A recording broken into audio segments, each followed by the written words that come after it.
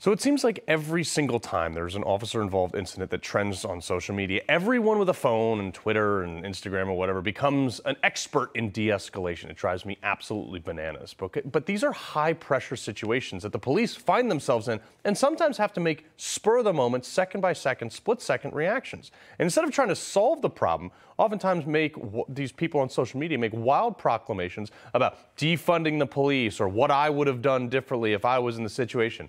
Garbage. This leads to furthering the bad relationship between people on the street and our police officers who are out there trying to save lives. Joining us now is someone who actually is doing something to help local law enforcement be better at what they do. Not talking about just, the walk, but actually doing the job. The CEO and founder of Blue Force Strategies, Community First Project, and retired Navy SEAL, Andrew Sullivan. Andrew, appreciate you being here, brother. Hey, thanks for having me, Carl. I appreciate you guys having me back. And always good to talk to another frogman at 7:30 on a Sunday morning. Yeah, exactly. They actually let us get together, which could be detrimental for our licensing agreement. But anyway, every week we do this veteran segment where we highlight something good that veterans are doing in the community and for the community. And you actually came on the radar this week. So talk about the Community First Project and how you're working with local law enforcement to bring a totally new way of de-escalating situations. Yeah, I appreciate that. And again, thanks for having me. I spent 20 years in the soft community, and we're at a pretty integral time for special operations where guys like me who joined after 9/11 are now getting out. So we have this group of people with this skill set and knowledge base that are now technically unemployed. And we thought, what better way to use that knowledge and skill to help our communities? We watch these incidents play out on TV, and I see it, and I know I have the skill to be able to affect it positively and help those police officers through these critical situations. Yeah. And I thought, what better way to do that than to start a nonprofit? So the excuse of we can't afford the training or not wanting to fund the training doesn't exist anymore because we're going to give it for free.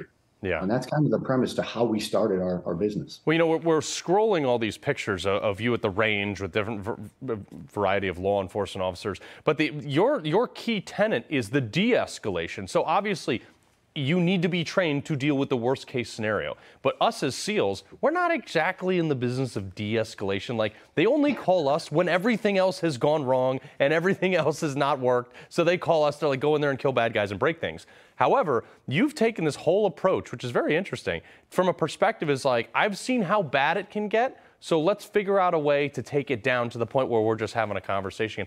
How do you bridge that gap? Well, I would agree and I would disagree. I think one of the hardest parts of my job and my 20 years in the teams and 12 years at Development Group was not shooting, right? Being able to identify a target and realize if I shoot this person, this enemy, is it beneficial to the mission or is it not? And so the de-escalation and the target identification part is something we do innately in the soft community. And it's a really hard thing to learn to do.